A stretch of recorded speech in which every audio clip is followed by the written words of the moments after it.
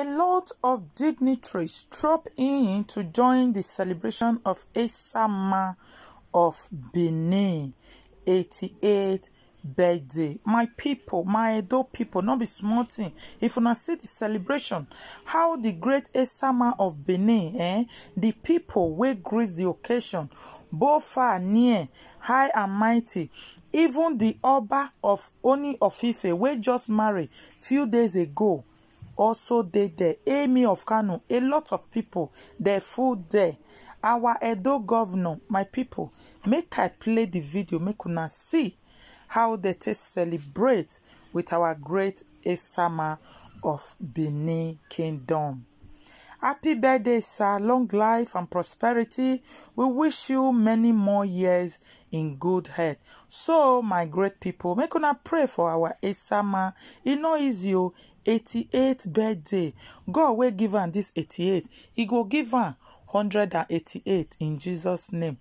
Amen. Oh, may God give us all long life and prosperity. So, guys, make I leave on a watch the video. How people take bobo with the Esama and his family on this his birthday. Leave your comment, guys. I beg, make una subscribe to this channel. Turn on the notification bell for more updates. God bless you, now, my people. Bye, guys. To grace the ceremony, one after the other, the guests started arriving as the main venue, including overflow, was later filled to capacity owing to the high number of guests that came to celebrate with the Esama. There was a standing ovation when the celebrant and Esama of Benin, Sir Chief Dr. Gabriel Esama of Benin, in company with his wife, Lady Cherry Benin, arrived at the venue.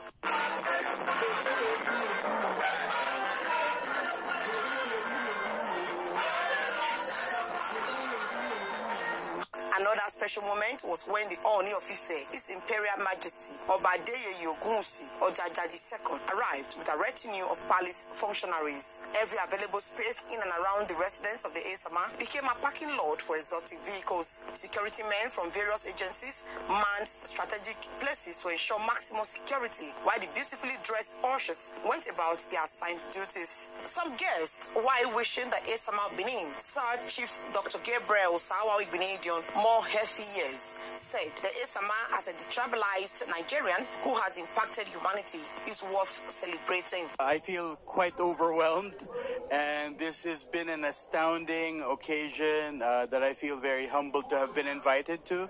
Thanks to the House of Igbenedion. He's celebrating his 88th, and this is a magical. He has a vision not only benefiting, of course, the immediate surroundings and his family, but also the community in which he lives, as well as Nigeria. Esama is a very unique man.